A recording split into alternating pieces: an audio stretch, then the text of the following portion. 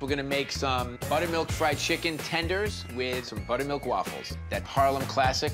Yeah, beautiful. We're going to take our chicken tenders and let it marinate or tenderize with some buttermilk. And that's one of the things that buttermilk does. It tenderizes meats. It obviously gives it a little bit of that sort of tangy flavor as well. It's also going to promote a nice juicy chicken. So we're just gonna let this marinate for about 30 minutes or so. Now we're gonna move on to our waffle mixture. I have a classic buttermilk waffle recipe that I use. 1 3/4 cup of all-purpose flour, 2 teaspoons of baking powder, 1/4 teaspoon of baking soda, and then a little bit of salt, 3 tablespoons of sugar,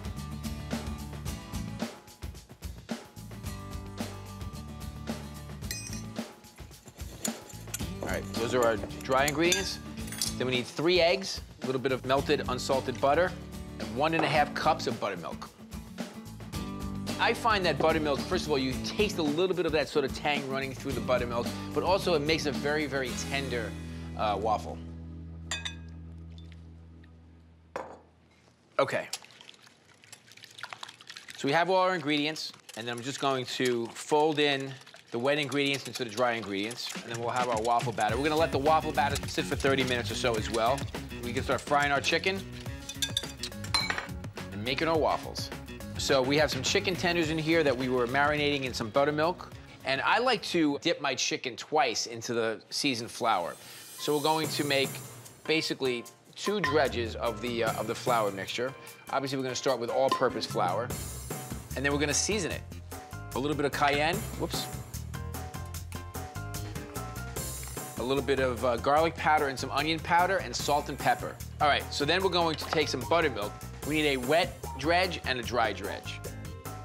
Man, we got a lot of buttermilk today. And then some hot sauce for some flavor. And if you notice, I season every layer, no matter what it is. Salt and pepper.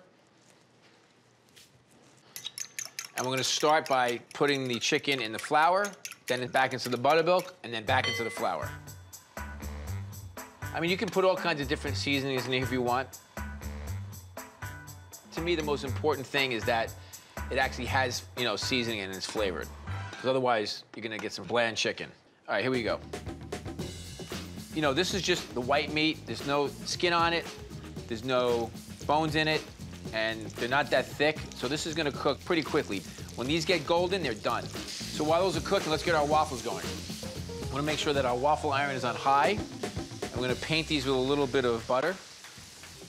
And I don't like to make perfect waffles in terms of shape.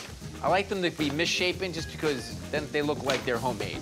All right, so we're gonna let those cook. All right, we got our fried chicken ready to go. Now all we need is some waffles.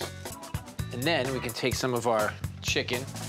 I mean, this is a pretty simple presentation.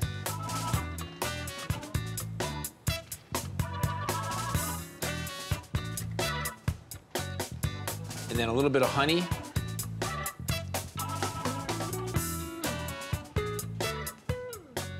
And a little bit of hot sauce. A little salt and pepper. All right, let's give it a try.